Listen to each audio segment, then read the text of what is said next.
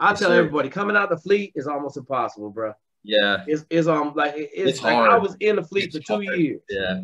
And I worked out. Sometimes I worked out for 6 weeks straight, man, like a savage. And then Yeah.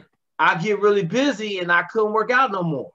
Yeah, that's how I'm about to be in these next weeks. I'll be attached to a ship with for about like 11 days. Don't talk too much Um, about what you're going to do. Just be quiet yeah. about that.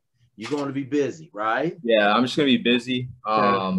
One of my questions for you was I emailed it to you was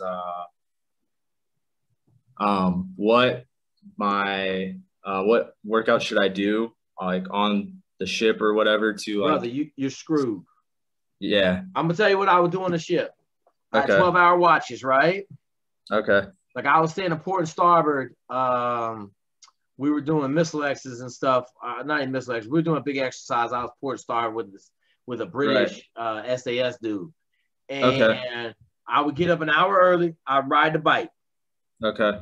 for an hour. I go stay on my 12-hour watch. In the middle of Yeah. that watch, it was lunch. Cause Yeah. no, there was mid rats. Cause I had the 12 to 12. Maybe I had the 8 to 8. I think I had the 8 to 8. And Yeah. then I would get up, I would go eat mid rats as a little break, and I come back to the top. And then as soon as I got off, I get on the bike for another hour. Okay. So I would tell you, like, take some books, because I was gutting it out. I wasn't doing nothing but putting my head down and riding the bike for an hour straight. Like now I read the books when I ride the bike. It's a lot easier to eat up an hour. All right. But I was super motivated. You know, I was a SEAL already, and I was just like, yo, I got to do something.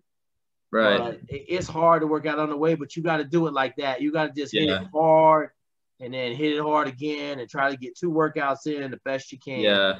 Yeah. I won't be like doing like duty on there. I'll just be chilling. So that's gonna be a good thing. So Yeah, but like, so then I would tell you, like, you probably gonna have to work out with your guys, right? right. So Right. then I don't know what kind of boat you're gonna be on, whether or not you're gonna be able to run, but you Yeah. know, like I know I was on an oiler. You couldn't run on my Yeah. oiler. Like Okay. you could, but it was like a 0.8 lap mile, whatever. It was like 8 laps. It was just awful running, man. It's a bunch of Yeah. sharp turns and stuff like that. So I would just ride the bike. We had a Versa climber on the ship. I would get in the Versa climber. You Mhm. know, I would tell you this: you could take a jump rope. Yeah. Okay, but Right. like all that stuff is just, man, it's so secondary to being able to run and swim. Yeah. I figured. I'm taking notes right now. That's why I'm looking You're down. good. Jump rope.